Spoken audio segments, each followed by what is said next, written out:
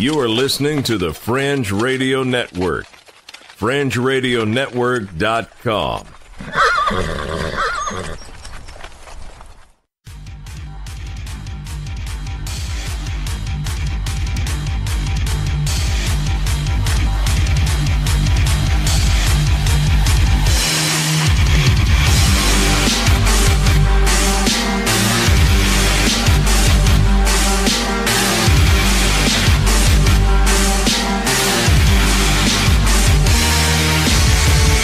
You're listening to Earth Oddity, a weekly odyssey into all the oddity planet Earth has to offer. And now, serving it up are Christopher Tiny Sullivan and John Long. Hello, everybody. Welcome to another edition of Earth Oddity Podcast, and we thank you so much for joining us. Whether you are a man protesting a Breakfast with Santa event in Texas, or whether you are mourning the end to a 3-year marriage to a 400-year-old pirate that's dead, by the way. Oh, yeah. We're so sorry. That's a follow-up story, too, by the way. But thank you for joining us. Yes, yeah, we appreciate everybody tuning in. I don't know, tuning in is probably not the right, phrase to use because people don't tune in to us. They download us and listen. But we just thank you for listening, all right? Yeah. Yeah, that's a good way to put it. We've had a good week. We had a guest spot on another podcast. We did, and we'll be talking more about that in community news. That's right. Yeah. So keep it, keep listening for Yes. that. Forget that you have a fast forward button and listen to the rest of it. Because I think it's broken now. Yeah, that's right. Yeah, Apple took that feature out. Exactly. Yeah, so don't even look for it because it's not there. Yeah, right. Of course. And Tiny and I would never not tell you the truth. Oh man, you got any good stories? I got several. I got one we're going to save towards the end. Yes. I have to let our younger audience. Right around story 7 or 8. Yeah. Just keep that in the back of your mind, parents. Just don't listen to that when you're taking the kids to school or in the pickup line, as they get in the car. But we'll let you know. Yeah. The first one, though, because we kind of got to get on our horses here, I'll run through, is from the Washington Post. And it is about eels getting stuck up the nostrils of Hawaiian monk seals. Oh man, yeah, that's no good. No, and it's got a picture here that's pretty precious of a seal who looks like he's just hanging out on the beach, and he's got an eel hanging out of his nose. It says a relaxed-looking juvenile Hawaiian monk seal lounges near a sandy white beach on some green foliage. Its eyes are half closed, and it has a serene expression on its face. But the seal's calm demeanor is surprising. Why? Well, there's a long black and white eel dangling from its right nostril. Oh, man. Yeah, it's just so shocking, Claire Simone, a veterinarian and monk seal expert based in Hawaii, told the Washington Post on Thursday. It's an animal that has another animal stuck up its nose. Which, by the way, I think if you could have monk seal expert, after your name, yeah, that's pretty cool. Or on your business card. Simone wasn't the only person stunned by the photo of the seal and its unusual facial ornament.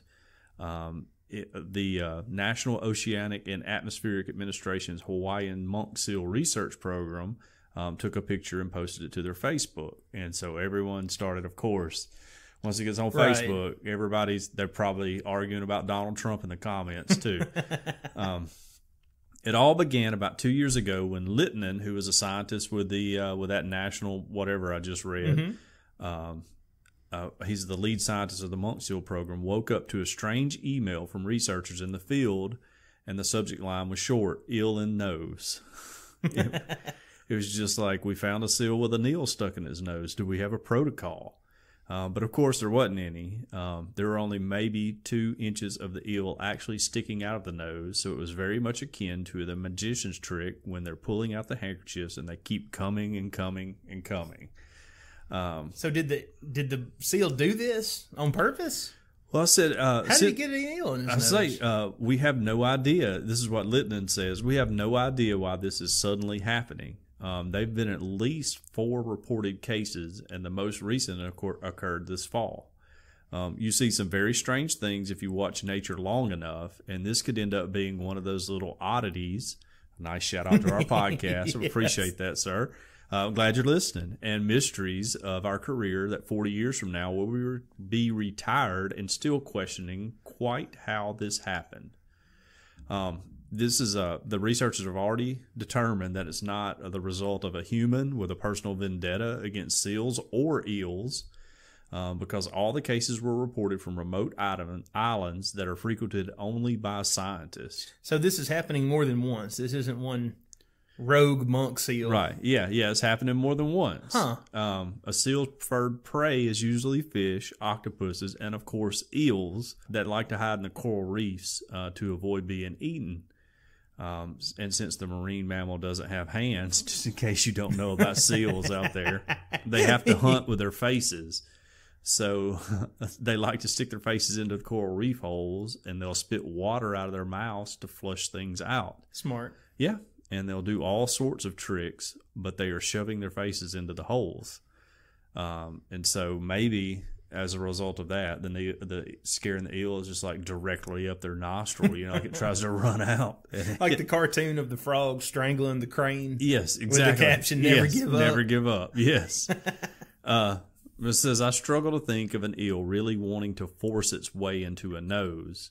The other way eels may end up in nostrils is through throwing up, similar to how people sometimes end up accidentally spewing vomit out of their nose. Milk out of their nose at lunchtime. Right, yeah. I mean, we've all had that happen, right? Yeah. It's the worst, by the way. So maybe he's already eaten the eel. He gets a little sick to his stomach. He goes to puke, and it comes out. The eel comes out his nose. Mr. Eel, you should chew your food better. Yeah, if that's absolutely. The case. Yeah, you're just swallowing it whole, man. That ain't cool. But, like it says, the most plausible theory, he said, is that monk seal teenagers aren't all that different from their human counterparts. Monk seals seem naturally attracted to getting into troublesome situations. It almost does feel like one of those teenage trends that happen. One juvenile seal did this very stupid thing, and now the other ones are trying to mimic it. So it's basically Tide Pod with eels. Yes. And I will say all the teenager seals are like, man, have you done the eel challenge? Right, yes. When I was a teenager, we briefly we had an older friend who went into the Marine Corps. When he came back, he after the first Iraq War, he taught us a trick where he would take his dog tag chain and run it through his nose and back out of his mouth. So, like on Ripley's. Yeah, I guess so. And so we all kind of learned to do that. Dude, that's disgusting! Which, man, I was never good at it. I had some other friends that were better at it. But yeah, so maybe it's one of those things too. I don't know. But yeah, I mean, that would make my eyes water and burn real bad. But other ones were very good at it. So, but yeah. Did it ever make you sneeze? Yeah, sometimes. Yeah, tickle your nose. That seems like that would be murder almost. Yeah, it's not fun. God. But yeah, it's all connected up in there somehow. Yeah. That was it. But yeah, so my theory is that they're getting sick to their stomachs and throwing up. I mean, I'm not a monk seal expert, although I wish I was. But that's what I think it is. That seems the most plausible to me. Monk seals, they are the most solemn and contemplative species of seal. That's right. You think they would have, you think they'd know better. That's right. Yeah, you would. But you can't keep a monk seal down. They're fun-loving, happy, eel-eating things. But yeah, either the eel is getting scared of running up the nose or they're vomiting out. It's got to be what's happening. Or it's an Instagram trend. Right, yeah. Yes. And it may just happen all the time, and we're just now kind of seeing it. It's been happening forever because, we haven't been watching them as closely as we have. Or maybe, like his buddy comes along and is like, hey, there's a tasty eel hanging out your nose, and he goes to eat it, pull out, and nobody ever sees it. Maybe it happens all the time. I don't know. Maybe. Eel's got to be the right size, though. Right. Can't be a big one. So. Yeah. Or you need to be a big seal. Yeah, very true. It's a big nostrils. Yeah, that's right. All right, let's move on to elf murder. Oh, okay. Merry Christmas, kids. You filthy animal. Our headline for our next story: elf murder exercise leaves student traumatized, mom claims. Oh, wow. There was a crime scene in the classroom. And this comes from Fox News. A woman claims her daughter was left traumatized after her elementary school staged an elf murder activity. Okay. 8 and 9-year-old students at Flowery Field Primary School in England arrived in class to discover a crime scene featuring police tape, drops of blood, which were all set up as part of this writing exercise. Okay. There was a crime scene in one of the classrooms, and the idea was that an elf had been murdered by another elf. My daughter came home and she was absolutely traumatized, one mom told the Manchester Evening News. Oh. She claims other parents and their kids were also unsettled by the nature of the exercise. I am very open with my children, and I understand you can't protect them from everything, but my child was very upset last night and had to sleep in my bed, she said. Oh. Which... the kid could be just using this as an excuse. That's what I'm saying, yeah. My mind immediately went to Libby, Yeah. who will want to sleep with us because her head itches or something. Her head itches. Yeah. The idea of the unusual activity was to have students play detective, looking for clues to identify the suspect, and then later playing journalist to write the story. Okay. CSI North Pole. Exactly. Yeah. Gotcha. And of course, there's a Twitter caption here that came from the newspaper. It says, Elf update, year 4 have been hard at work coming up with puny newspaper headlines, detectives yesterday and journalists today. Well, it's probably was a good idea in theory, but Yeah. Kids can overreact to stuff. I mean, it says year 4. I think 4th graders. So is that 4th graders or is that 3rd graders? I don't know how the English school system works. I don't either. We need Sadie to write in and tell us. Sadie, let us know what's going on. Yeah. Because I got to be honest, like if I was in 4th grade and I came in and there's a crime scene and blood everywhere, Yeah. I would be so into this. Right. Which I was kind of a disturbed kid maybe, so maybe that's just me. Well, a deer got into the Fett Elementary School one time. Oh, yeah? And it was like running around, and then it was early in the morning, like when the buses were dropping off, and then it like busted out the window to jump out, and there was like blood everywhere. Oh, It man. was really awesome. Totally cool. Like I thought it was great. But I wasn't in there while it was running around. Deidre was, though. I got there like right after it happened. Man. And it like busted out the window, and we like get out of the bus, and everybody, saw all the buzz. And so we run over and look at all the blood. I'm like, oh, cool, And I regretted that I didn't get to see it. Yeah, I would have regretted that as well. But yeah, so I don't think it would have freaked me out. But like I say, I don't know how old these kids are. I feel like if it was Libby, she's probably been toughened up enough that it wouldn't bother her. Right. Like if she showed up at school tomorrow and there's an elf murder. Mm-hmm. Well, who knows? Says all of the 90 children who took part, none of them showed anything but full engagement. One of the children said to me, I am definitely being a detective when I grow up. Awesome. I have been a teacher for 30 years, and this is, in my judgment, an appropriate, engaging, and exciting thing that children aged 8 and 9 have done. Okay, so they're Libby's age. Yeah, about Libby and Eli's age. Yeah, right. Yeah, they have been so up for it. I am really looking forward to see the quality of the outcomes. We are not trying to keep this a secret, and we will be tweeting about the rest of the exercise today. Okay. So no apologies. No apologies. That's Basically, hey, this was a fun activity. Yeah. Sorry your kid's a wimp. Exactly. But I tell you what, some of these pictures, they got like a chalk outline, but the pointy ears are on the head, and they've got drops of blood and crime scene blood? tape. Yes. Okay. I was thinking like I would do a different green color. blood? Yeah, like green blood or something like slime. That. Yeah, maybe. Yeah. Predator slime. I think that would make it a little more fun. Yeah. I don't know. It may be a little bit less gruesome too. Right. You Yeah. know? Less believable for the kid. Yeah. Or, so they know like there's we didn't a line. really murder an elf. Yeah. Right. There's a line to separate reality or whatever. Yeah. But yeah, man, to me, if I was probably 8 or 9, I would have thought that was a really cool project too. Yeah. I get to like discover stuff and figure stuff out. Yeah. I mean, I like to play detective today. Yeah. When I'm watching Investigation Discovery, True. I'm like, ooh. Oh, yeah. It was the boyfriend. It's always the boyfriend. Oh, yeah. Always. Always.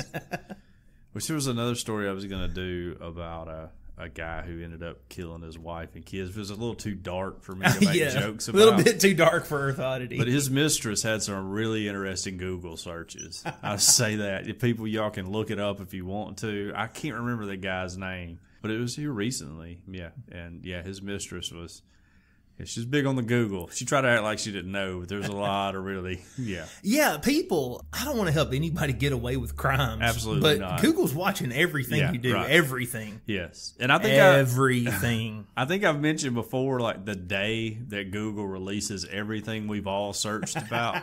It's going to be an awkward day. We're all just going to have to just be like, let's just pretend this didn't happen, guys. You know? Yes. Okay, all right, you're into some weird stuff. I'm into some weird stuff. Let's just pretend this didn't happen. Because I will search Google stuff, like, it'll come up on my mind, like, how fast does a body decompose? And I'll, like, Google that just to see. Yeah. And then, like, one day, if I get accused of murder, that's going to come back and haunt me, Yeah, just be careful what you're Googling. I would also like to say there's a lot of fun stuff for sale on Amazon. Oh, yeah. But I'm afraid to search stuff because I don't want that popping up in my recommended list. You see what I'm saying? Well, we may or may not share an Amazon Prime account with someone. Uh-oh. and so, we have to be real careful. I made a suggestion once, like, hey, why don't we can just look online and, they're like, no, I don't want it. You know what? People seeing our searches for that. I'm going to take this upon myself to fix everybody's problem. Mm-hmm. Amazon needs an incognito mode. That's right. That'll fix it.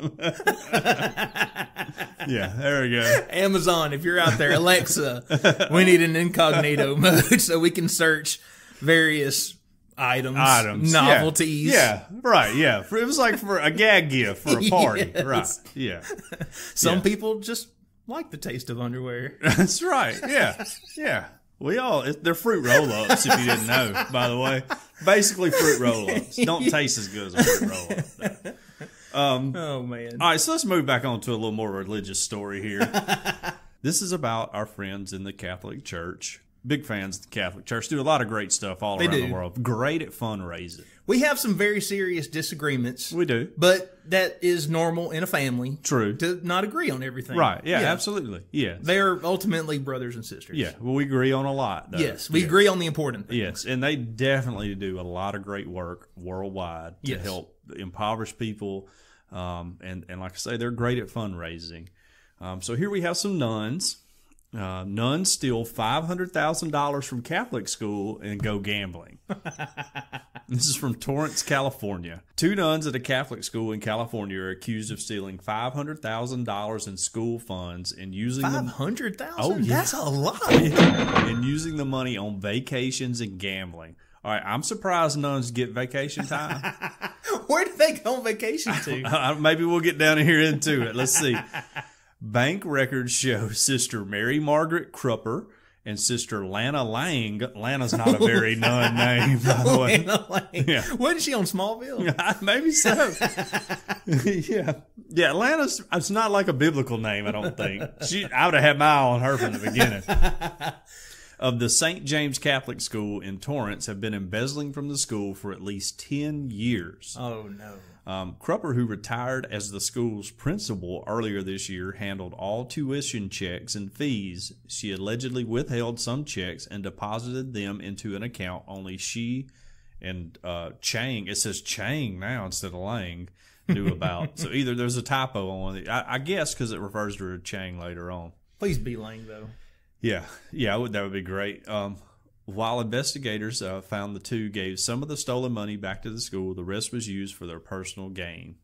As Crupper and Chang used the embezzled money for trips and casino gambling, they told parents of the students the school was operating on a tight budget. Smart move on their part, by the way.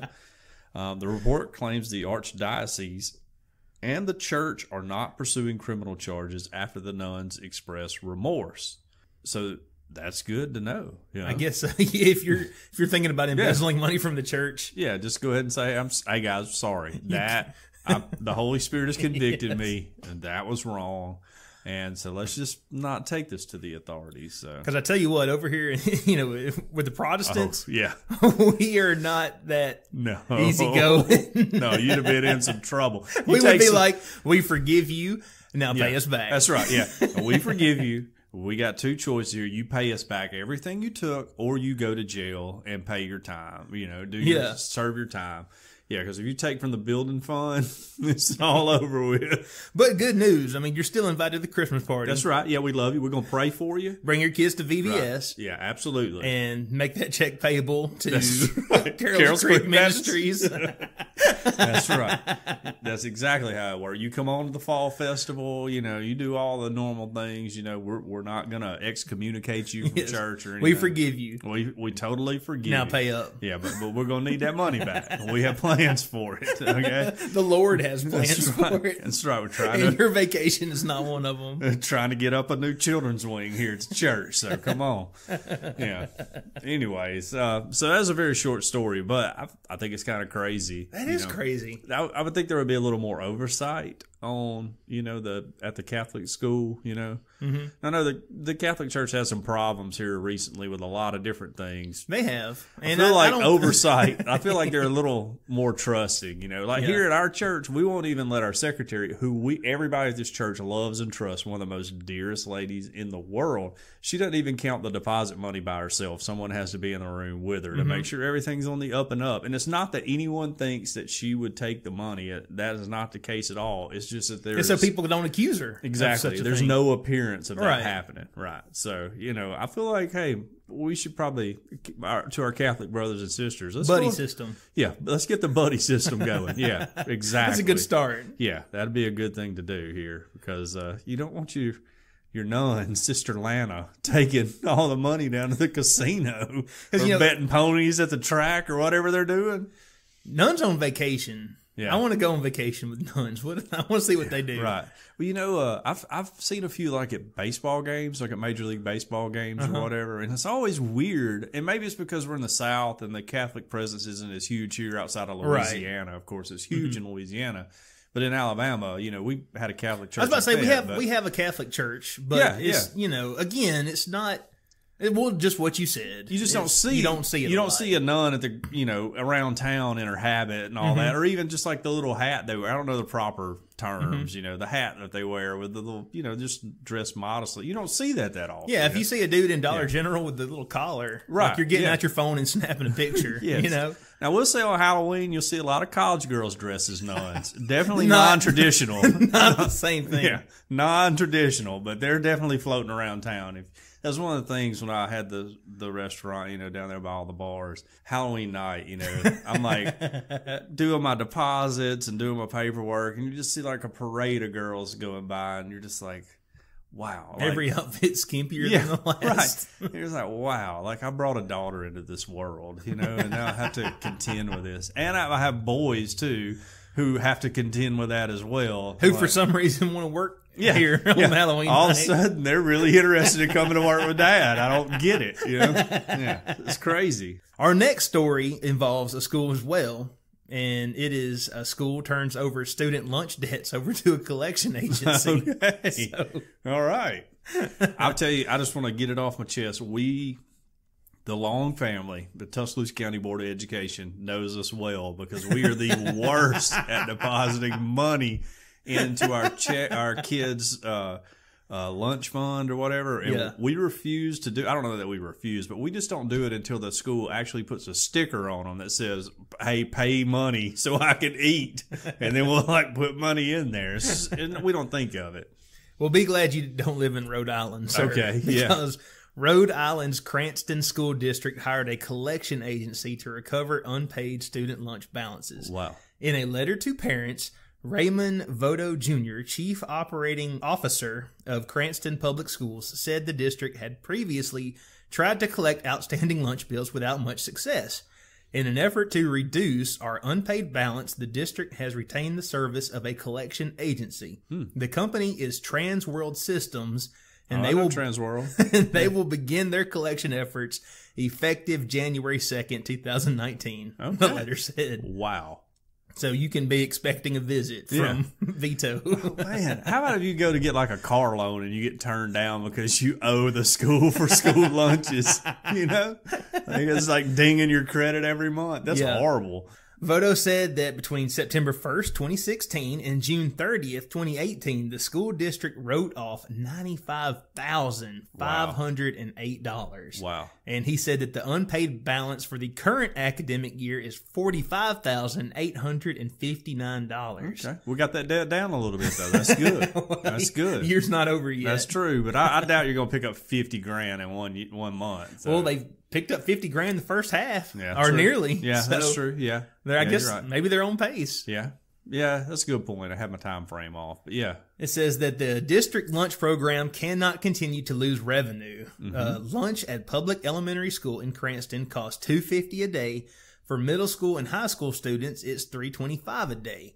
He said that parents who owe $20 or more who haven't paid off the balance within 60 days will receive a letter from the collection agency starting next year. Oh, wow. So everyone out there in the Cranston School District, it's time to pay up. You might say everyone because this is going to spread. You know, like once other school districts catch wind of this. Like, hey, this actually works. Yeah, right, yeah. Yeah, then they're going to start doing it too. They send two guys in suits, two big dudes in suits with a baseball bat to your house to collect their...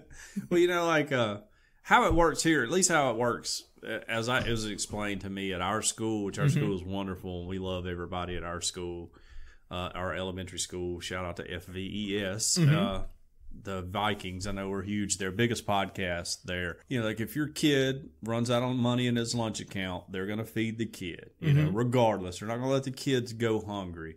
But Because it's not the kid's fault that his parents are dead. Exactly, right. And so from our experience, so like I say, we're not the best at remembering to put it in there. And so like they'll go like a day, maybe like one lunch, maybe two lunches where the lady's like, hey, we're going to float it. But it goes into your account as a debit. Right. So, you know, we owe that. And then they stick the sticker on their shirt and come home and we're like, oh, okay. Well, now we got to put in $50 so they can make it the rest of the month or whatever. That sticker is a good idea. Yes, do other kids like point to the sticker and It's like a start scarlet making letter. fun and shaming Like your the parents kid? are poor. Yeah. That's a good idea. Yeah, I know. And I don't think they like do it to call attention to the kids. And I know we're not the only. Or at least they say they don't. Yeah, we're not the only family who struggles in this area because we've discussed it with other people. Yeah. It's just like out of all the things we do, we don't ever think to refill the lunch account until they tell us.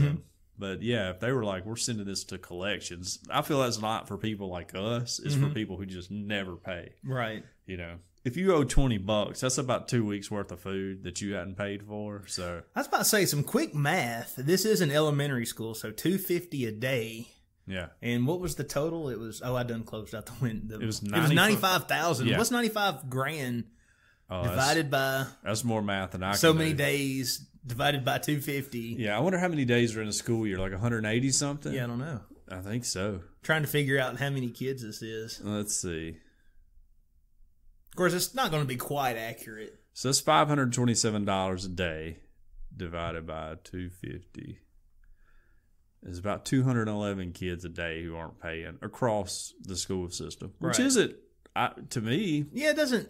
at least I don't know how big that place is. You know, like Tuscaloosa, there in the county, there's probably 7, 8 elementary schools. So, Right. you know, you get 10 kids at a school doing it. But my thing is, if you're letting it get delinquent, you know, like you can qualify for free lunches. By the way, when we enrolled Thomas in school, they told us, we want everyone to fill out the free lunch form. Even if you make $1 million a year, fill this out. And I think that was partly because they don't want people to feel, you know, like, hey, I'm filling this out and everybody's looking at me like I'm broke and stuff. Right. So we fill ours out, you know, put our income, all that, hand it in the office. Next thing you know, we get a letter in the mail. It's like, your son's getting free lunch. And you're like, yes. Well, Deidre and I were like, are we poor? You know, like I didn't know we were poor, but are we poor? You know, like I know that people make more money than us, but we have a house and we pay our bills and everything. But I was like, okay, you know, whatever, we'll roll with it. And then like a week later, after school started, we got another letter and it was like, your income was keyed in wrong and you now no longer get free lunch. Dadgummit.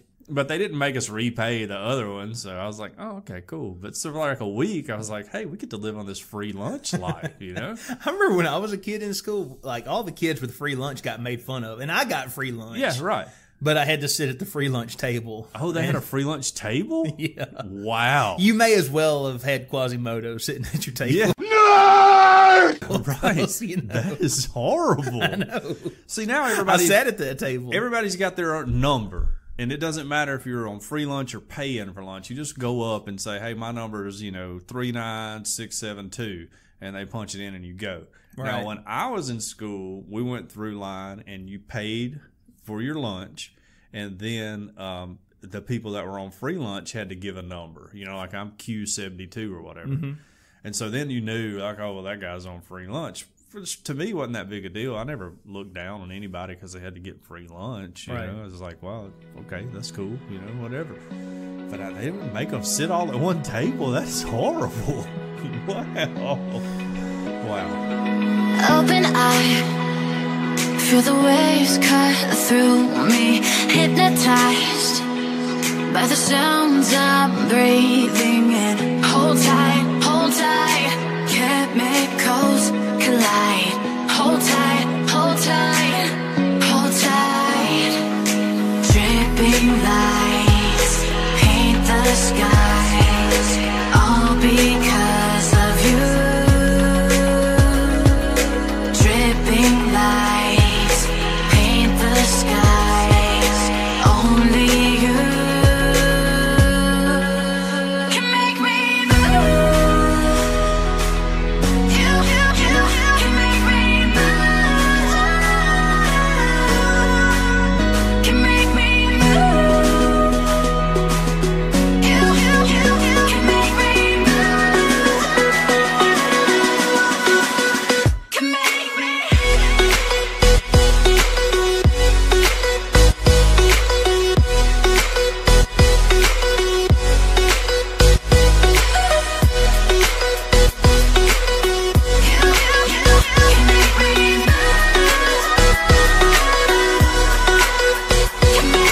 So alive, make it last forever. Stop in time, yeah, I'm surrendering. Hold tight, chemicals collide. Hold tight, hold tight, hold tight. Dripping lights paint the skies, all because of you. Dripping lights paint the skies, only you can make me move. You can make me move. Okay, our next story is man arrested in Texas after telling kids that Santa isn't real. Oh, wow. So, Why would you do that? kids out there, not everybody believes in Santa, Yeah, true. and there's not only one Grinch. Yeah, There are right. A multiple lot of Grinches. Grinches. So, multiple. just know that. This happened in Dallas. Police say a 31-year-old protester who told children Santa Claus is not real has been arrested for trespassing at a North Texas church. Aaron Urbanski was arrested Saturday after authorities were called to a church in Claiborne, which was hosting a Breakfast with Santa event. Police say they found 3 people demonstrating outside the church after responding to a trespassing complaint. Authorities say that Urbanski refused to leave and he continued to cause a disturbance. So this guy's really feeling his conviction about Santa not being real if he won't leave and he's been asked to.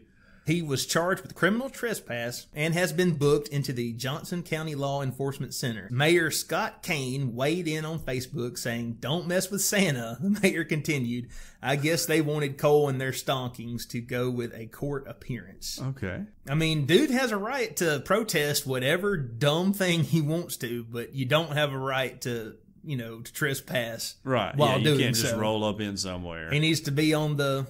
He needs to be out there on the sidewalk making a complete buffoon of himself. To me, how? Just imagine being just that type of person. It's like, I'm gonna go ruin this for everybody. Yeah.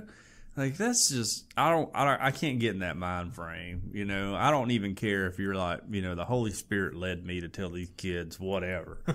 Like, look, I don't think the Holy Spirit's telling you that, you know. Like, I'm not trying to be like, you know, I can't discern the ways of the Lord or whatever. I'm not trying to get into all that, but I'm just saying, I don't think ruining a bunch of small children's Christmas is really in the best interest of anyone. Well, I feel like there's so much more that could be done before we jump on the hate Santa bandwagon. Yeah, like, exactly. Okay, maybe Santa needs to be purged from childhood memories. Yeah. I'm not the judge. Right. But the day we take that up, I feel like hunger should be solved. Right. Cancer should be cured. Yeah, right. You know? A lot of other That's things. way down on the list. Yeah, let's get to that tribe over in India that killed that missionary. You know, Yeah, that's a big deal.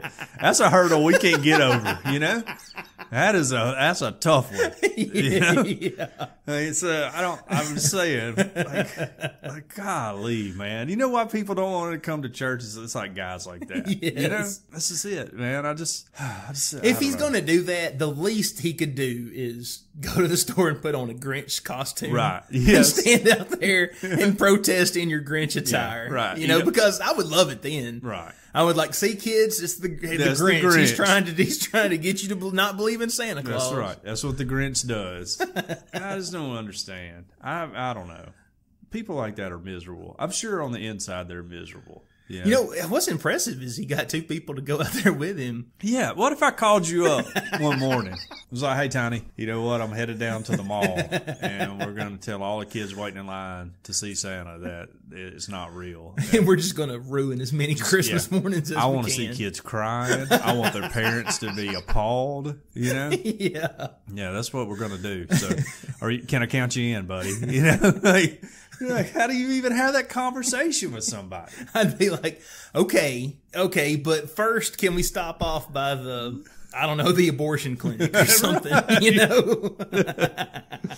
Oh, man.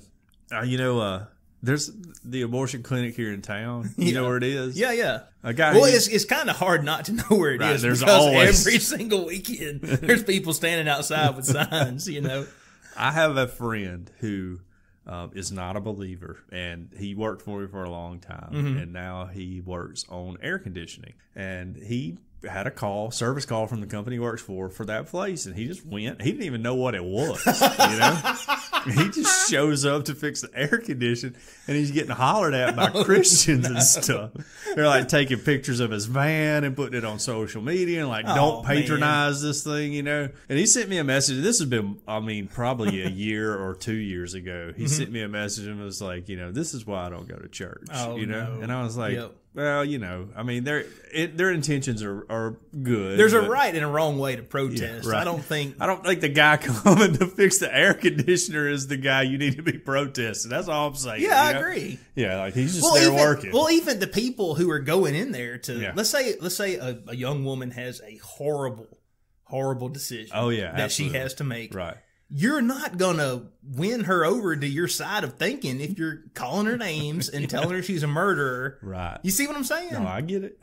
I mean, that's some people don't. This woman is. I mean, and okay, for everyone out there who hasn't figured out, I'm pro-life. Yeah, me too. Now I'm pro-life, super pro-life. Wish we did more for kids too. Yeah, that's one of the things I will say, because a lot of our evangelical friends tend to fall on the right side of the political spectrum. Is they're always like, we need to get rid of these entitlements and all this stuff that we're doing. Well, a lot of that's going to help both ways. Yeah, a lot of that's going to help kids, and we might need to keep it around. You know, I'm not trying to get on a political soapbox or anything, but if we're going to be pro-life, we can't just be pro-birth. You know, we got to promote life through adulthood. You know, until a kid gets self-sufficient on his own. So, agreed. Yeah. Anyway, I just want to get that off. No, you're absolutely right. Or somebody tweets us about like y'all just pro-birth. You know, no, I wholeheartedly agree. Yeah, I'm for it all. I want to feed them. I want to give them health care. I want to do all of that. But the point is, I guess all I'm trying to say is you're not gonna. What's the old saying? You're going to catch more flies with honey than vinegar. Absolutely. Which who, except for a frog, would be trying to catch flies anyway? Yeah, that makes sense. But makes sense. The metaphor still stands. Yeah. You're not going to win somebody over to your way of thinking if you're just treating them like garbage and you're dehumanizing them and not treating them like fellow human beings. Yes. You got to understand that that's your wayward brother. Yeah.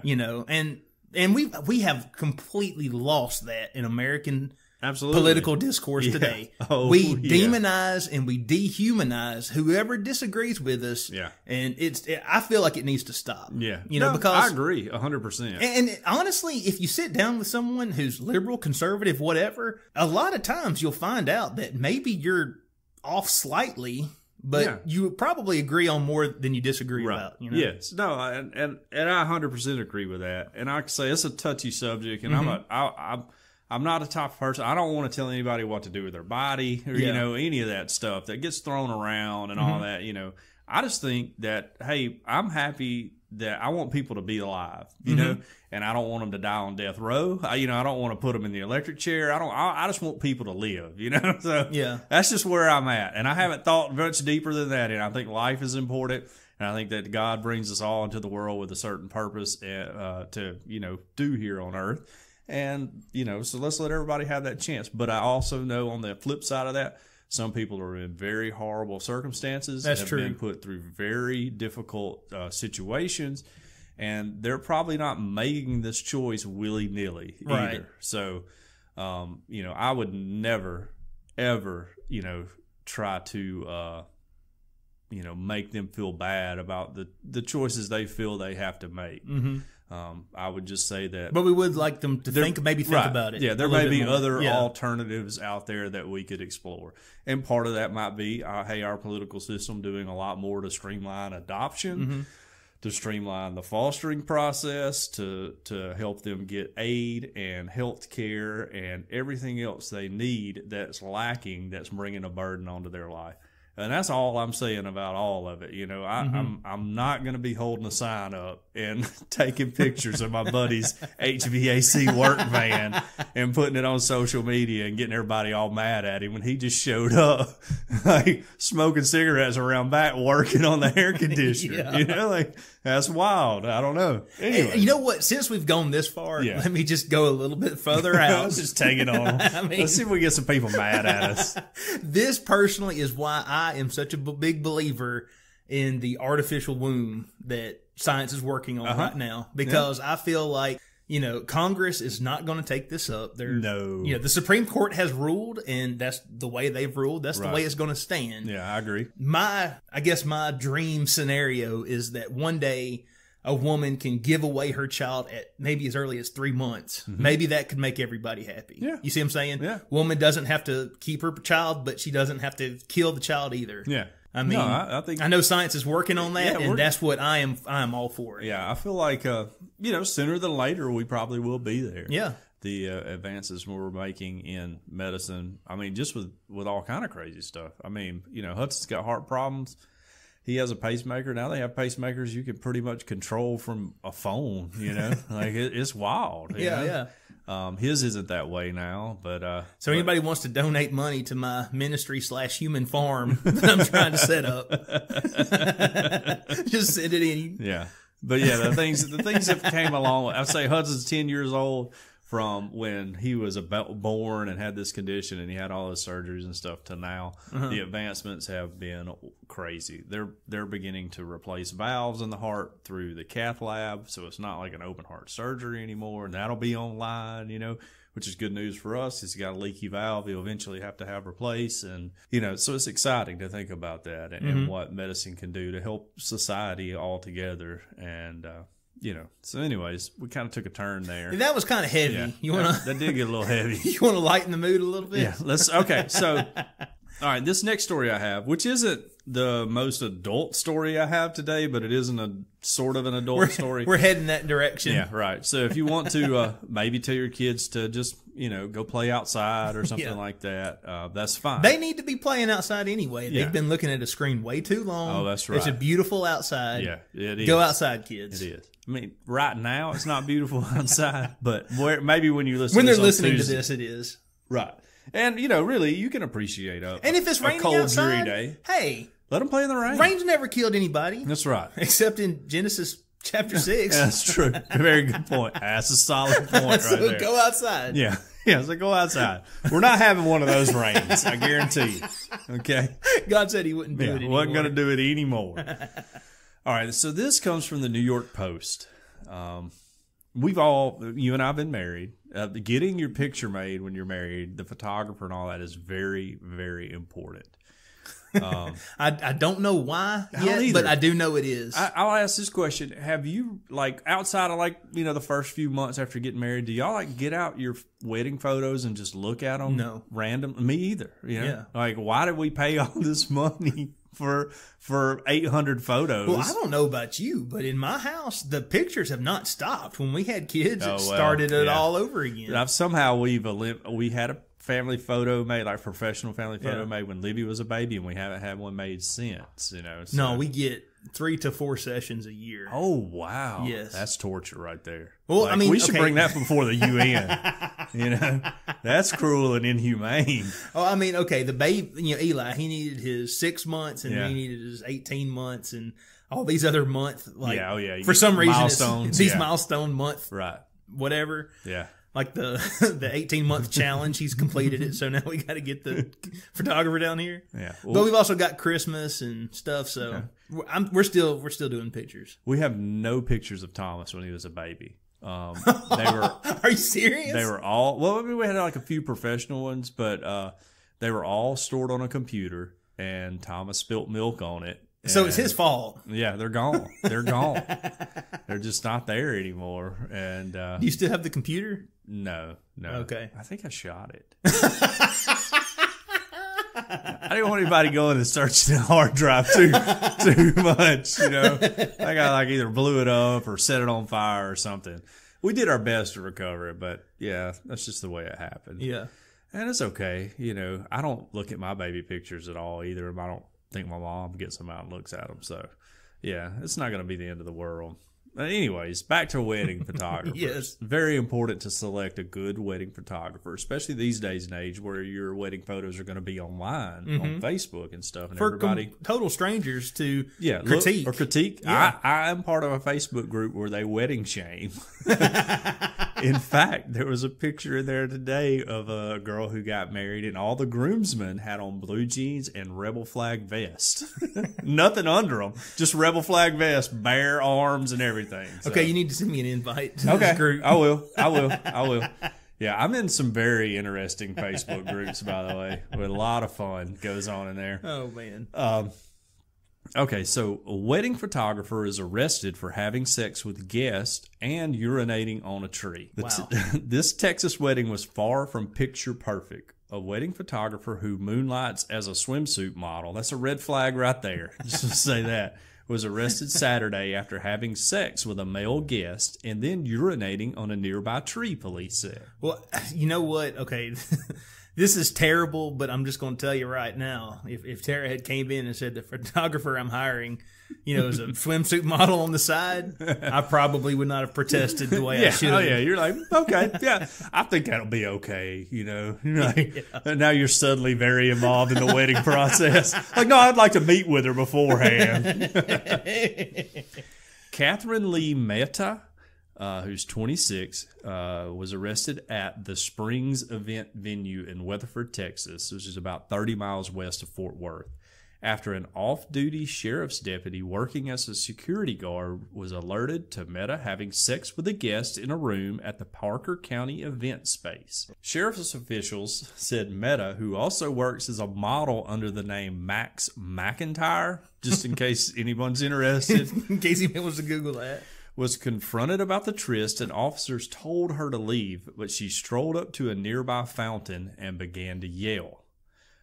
Mehta continued walking to a tree on the property and urinated. Cops arrested the sultry shutterbug, who threatened relatives of the officers as they led her to the back of a police cruiser. Y'all's families will be dead by Christmas. Y'all's daughters are dead, she told deputies. Dadgum. My dad is going to find out about this, and y'all are explicative dead. D-E-A-D. Well, she knows how to spell dead, so Yeah, that's good. exactly.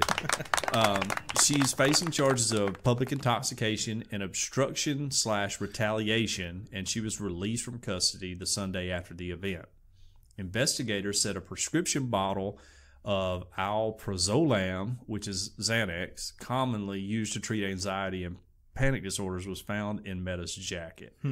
The prescription was in her name, and deputies believe she mixed the drug with alcohol. Now, Oh, I've heard this before. sorry, Mom. Let me just say that can result in some bad choices being made. Not. It did here. Yeah, in right. fact. It says it leads to dangerous side effects, including extreme drowsiness, nausea, and confusion. Now, I don't think she was drowsy at all. She couldn't be reached for comment, and a woman who answered a cell phone listed in her name said she was unavailable. However, a woman who identified herself as Meta's sister told WFAA that Meta claimed she unknowingly drank spiked drinks during the ceremony. Okay, all right, that's a good excuse. Yeah.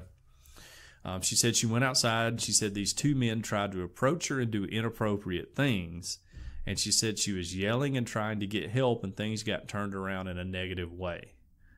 In a statement. So is she saying this guy that she was with, maybe she didn't want to be with this like guy? he spiked her drink or something. Huh. Yeah.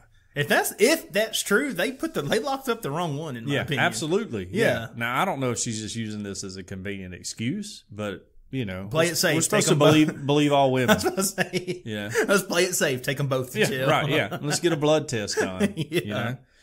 Police officers handled the matter discreetly. No guests were involved or disturbed from celebrating the couple in any way, the event venue stated. So I just have to say that's a story to tell. Yeah. For the rest of your life at your wedding, like when somebody's like, "Oh, my wedding day was horrible. My mother-in-law was, doing all this." I feel like crazy that's stuff. one of those stories you want to tell about like a friend's wedding that you went to, not about your own. Yeah, right. Yeah, yes. All right. Oh man. So you got one more? I have one more. All right, and then I got one more, and we're right on schedule. Okay, good. Yeah. Okay, for long-time listening Earth Oddity fans out there, if you can think back to, I think our maybe second or third episode, we talked about Amanda Sparrow Large, who I want to say was maybe Amanda Teagues at the time. I'm not 100% sure. Yeah, I think you're right. She got married to a 300-year-old pirate. Oh, okay. Out in international waters. You remember that? Yep. We even went so far as to snip out the audio and put some pictures to it and make a cute little Facebook video, shared it all over the place. This is early on. This is early Earth Oddity. Well, it's a very sad day indeed, John, because that marriage has ended in divorce. Oh, no. I know. They were so good together. No. It's tough to make a marriage work. It is. Yeah. Especially a long-distance marriage. Across dimensions and centuries. Yeah, it's tough. Woman who was married to the ghost of a 300-year-old pirate issues a warning after their split. Okay. This is a very short article, but we're going to go through it quickly. A woman who married the ghost of a pirate has revealed that she has split from her 300-year-old husband and has issued a warning. Irish Jack Sparrow impersonator Amanda Sparrow Large, 46, made headlines when she legally married to the Haitian pirate by a shaman priest. Oh, yeah. Amanda, gotta get a shaman. Yes. Yeah. Amanda said earlier this year that she found her soulmate in the pirate form of the 1700s who was executed for thieving on the high seas. They tied the knot in a boat off the Irish coast in international waters, the Irish Mirror reports. But now the mum from Drogheda, Lorth, Ireland, wherever that is, has revealed the unlikely union is over and warned people to be very careful when dabbling in spirituality. It seemed, I think I remember the Bible saying not to talk to dead people. Yeah, no. That's not good. Posting on social media, she said, "So I feel it's time to let everyone know that my marriage is over. I will explain all in due course, but for now, I want to say be very careful when dabbling in spirituality. It's not something to mess with." Pirates of the Caribbean superfan Amanda shelled out £6,000, changing her name and look, and worked for a time as a Jack Sparrow impersonator. She had her name changed by deed poll from Amanda Large and had replica tattoos, dreadlocks, and gold teeth fitted to look like the character played by Johnny Depp. She now lives in Belfast and announced in October that she was asexual, adding that she always knew from a young age I was different. I wonder why she didn't know that earlier when she went through the marriage. So asexual is like, I'm not attracted to anybody, yes. right? Okay. My wife's that way, apparently. It's like, I've heard it referred to as nomosexual. Because you're having sex no-mo. There you go. Yeah. She grew up in a small village in Ireland where sexuality was taboo. Anything that was not hetero was never discussed. Okay. I wonder what relations with ghosts would count as. I don't know. She made headlines around the world after meeting her ghost Jack in 2014, and she said that he used to appear beside her when they laid in bed together. Okay. She said he was dark-skinned and he had jet black hair. She told him that she wasn't cool with casual relations, that she had to get married. She's a proper young lady. And she did, and that's the end of the article. But apparently they're not together anymore, and it's just so sad because they were so good together. Yeah. I wonder if there's like a ghost divorce attorney you have to go through for all that. I don't know. Or just end it like, hey, buddy, sorry. Well, I mean, this was supposedly legal, right? Yeah, right. This was a legal marriage in international waters. So Right. Is there not like a paper trail somewhere? It would have to be. I feel like you got to go to He's going to be on the hook for some alimony once they split up. You know, he's got ghost alimony. Yeah, he's got like a buried treasure somewhere that she's entitled a part of. So yeah, they need to get that worked out. Man. Well, she said that she was going to tell us what happened in due course. I don't know about you, but I am glued. Yeah, to right. find out I what would love happens. to know. Yeah, I'll set up a Google alert for that. I know.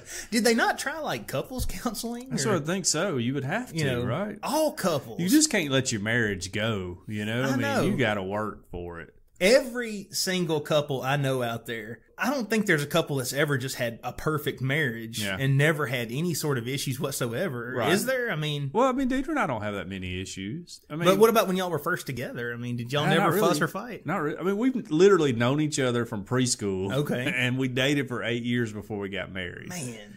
We've never had knockdown, drag-out fights. Well, now me and Tara haven't either. We always kind of discuss things. I more often, like I said, we're always working on me in my marriage. Like I'm the one that's always doing something wrong for some reason. Never address any other issues that may come up on the other side. Yeah. But we're both really laid back and kind of like, non-selfish. I don't say we have a perfect marriage because it's been tough. We struggled with money and all. I mean, I lost all our money and everything. But even during then, I mean, it was never like an argument or anything. She was just kind of like, hey, I'm with you. We're riding to get ride or die, Yeah. Like I wanted to get her an airbrush jean jacket that said ride or die. She said it's too late now. Yeah. I'm in right. Yeah. She just, I'm in it this far. There's no going back. Yeah. So, but I will say we had a lot of advantages going into our marriage. Now, number one, we're probably the only Southern Baptist couple that ever got married without pre-marriage counseling. So just like seriously? Yeah, absolutely. I thought that was a rule. Nope. That kind of ticks me off a little bit. Yeah, got out of that somehow. But both of our parents have very good marriages that we grew up seeing. Like my parents are I've only saw my parents argue once in 42 years. Only once in 42 years. Now, I'm sure they may have had some disagreements along the way, but nothing ever escalated except that one time. Same with her parents. We just didn't really, none of that was modeled for us. And we both just have compatible personalities as far as being able to get along as a team. So, well, I would like to tell everyone out there in our audience that John is a weirdo. I am. Most marriages are not like this. I agree. And don't feel like you're the only one. No. If you're having some marital issues, if y'all are, just occasionally fighting, as long as things aren't getting physical. Now, if things are getting physical, don't I think we need to around. get law enforcement involved because that is a serious problem. You don't need anybody beating on you. But if y'all are just not happy together, don't throw in the towel because a marriage is like a garden. You're going to get what you put into it. Okay. You're going to work hard. Worms. and now let me say this: it's worth it. Yeah. If you're willing to put in if you're willing to put in the work, it's worth it because you will reap more than you sow. If that makes sense. And I would say that it's not that like we haven't had to work on our relationship over the years. Yeah. Just a lot of the normal things that people would consider problems, we have never considered problems. And part of that's because we head it off before it becomes a problem. Right. Like if she starts getting on my nerves, I'll say something to her before it escalates, into like a, month-long thing, and it might blow my top one day and I punch through a wall or something, you know? Yeah. So, like I say, we have a lot of advantages that other people didn't have going into our marriage, and it's made it very good. And a lot of that is knowing each other literally our whole life. So we both knew exactly the other person we were getting. And she probably regrets that a little bit now, but, Well, whatever. good for you, chump. Yeah, I've gotten the way better. I mean, I'm a very, very blessed man. You know, like no bones about it. I've had a very easy life compared to a lot of people, and I got very, very lucky. Not lucky, but Blessed. Yeah, I was very fortunate to find Dieter when I did and keep her around as long as I have. So, My father-in-law is a preacher. Everyone who knows me knows that already, but there may be people listening to this who don't know that. Right. We go to church, and my father-in-law is actually the pastor. Now, he didn't do our premarital counseling. He had conflict of interest there. He had the wisdom to go with an outside minister to do our premarital counseling. But I tell you this, I did get to sit down with my father-in-law and have a sex talk. Oh. And it was... That is... Whoa. It was not fun. No. It was every bit as awkward as you may be thinking about right now. Yeah. And he explained to me that, that is not as often as I hope or wish. Is not what I thought it was going to be. Okay. Wow. I'm stunned. He brought up the term variations. Okay. And I was like, you know what? I'm going to make this difficult on you too. So I asked him what he meant by that. What do you mean by that? Can you elaborate on that? Because I was just like, you know what? This is not going to, I'm going to make this awkward for you too, pal. That's tough. That's tough. Yeah, I don't know if I could have gotten through that. All right, let's move along. So we've now gotten behind the schedule. Yes. So this comes from somewhere in Britain. I don't even know what publication it is. Police make groveling apology after describing fat, naked flasher's small penis. Police officers... Kids, stay outside. Don't come in yet. Police officers have apologized after issuing a description of a flasher which described his small penis and low-hanging testicles. North Yorkshire police said their appeal went into too much detail in an attempt to catch the pervert. Officials continue to investigate the disturbing incident which happened on Sunday when a student was confronted by a man on the streets of York. A spokesman said on the evening of 19th of November of 2018, we posted an appeal on Facebook to help identify a suspect in the York area who performed a sexual act in public. The appeal included a description of a naked man, which we accept went into too much detail. The appeal was quickly removed. They're going to make him regret. Yeah. The appeal was quickly removed and more appropriately worded version posted on the Force website. We use social media every day to appeal for information and to warn and inform members of the public. As always, we thank all of our followers for their support in sharing our appeals. It is very much appreciated. The suspect, I think he's still at large. It's probably not the right choice of terms. He's still at small. The suspect is described as a white male with very pale complexion, aged between 35 and 45 years, and around 5'10" inches tall, with a fat build. And I would just like to bring up that I have not been to England. Okay. He has very little body hair and no obvious tattoos or scars. Anyone with information that counts me out. Yeah, that could assist the investigation is urged to call North Yorkshire Police. So what, are we now worried about the feelings of the flasher? Yeah, that's like, are we shaming the flash? Are we flasher shaming here? Come on, I don't know.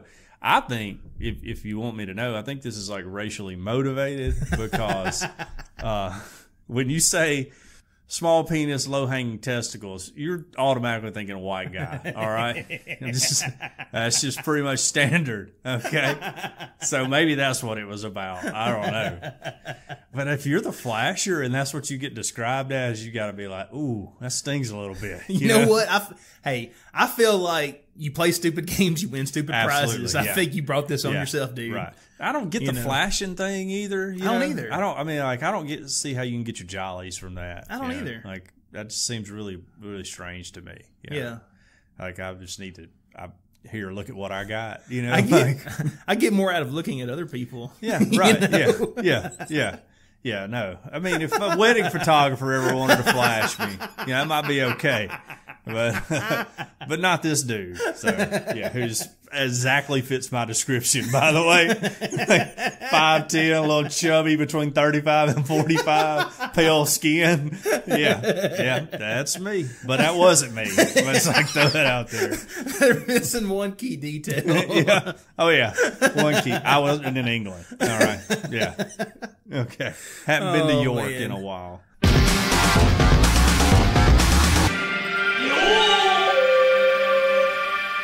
Hit that ad quickly, John. Okay, so we're going to talk about our friends over at Cajun Curl, world famous Cajun Curl Bayou Blended Spice. Check them out at their website. It's CajunCurl.com. You can order the spice there, and also their potato cutter for making your own home brewed chips. Yes. It was created on the Elm Bayou. The Jolly Elm Bayou. Oh, yeah, the jolly old Elm Bayou in Evangeline Parish down in Louisiana. And it's a seasoning that goes on everything. If you like cooking or eating, this is a spice for you. Cajun Curl Bayou Blended Spice goes well with chicken, beef, pork, potatoes, and anything else you can think of putting it on. Their spiral potato cutter is absolutely amazing. It's easy to use and it's easy to clean, and it'll allow you to make your own chips using the Cajun Curl spice. If you want to make Santa happy, Christmas Eve, put you out some homemade potato chips with Cajun Curl on them. And he'll probably come back on Easter. I don't know. I mean, he'll be back more often. I'll just say that much. On the website, CajunCurl.com, you can not only order their original Bayou Blended Spice and the chip cutter too, but you'll find recipes that are absolutely mind-blowing. You can locate your nearest retailer or order your own. If your local grocer doesn't carry world-famous Cajun Curl Bayou Blended Spice, ask them to start stocking. Here locally in Tuscaloosa County, it's available at South's Finest Meats, Vowels on Skyland, and Piggly Wiggly in Lurleen Wallace at Northport.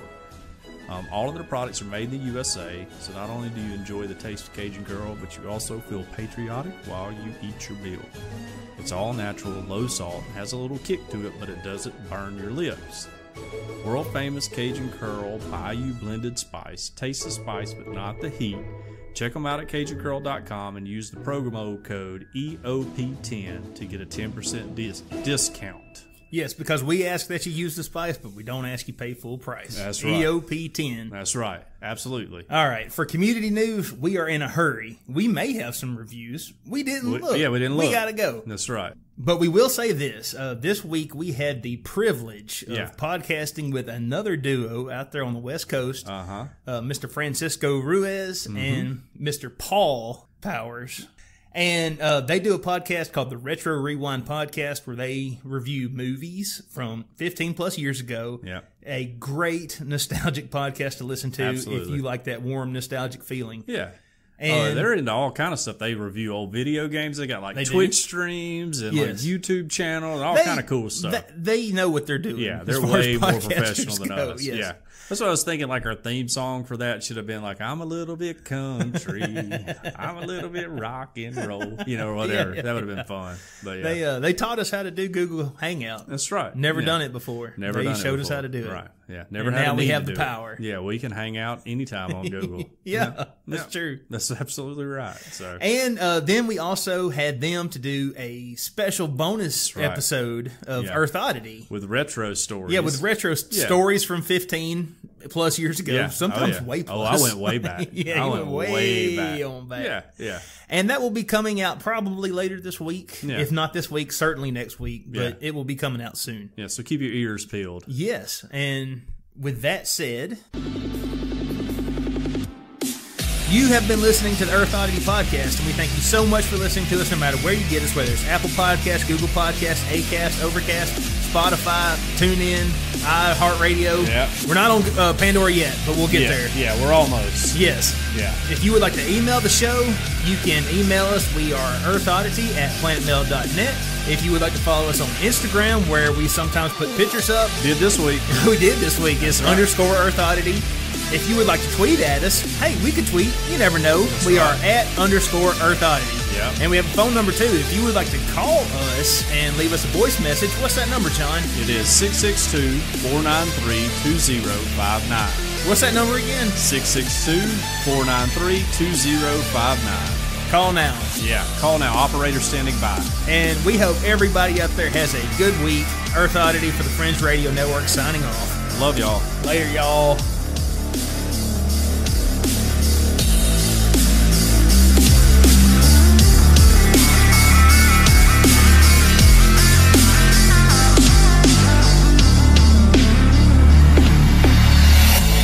This has been a very odd production. Thanks for listening.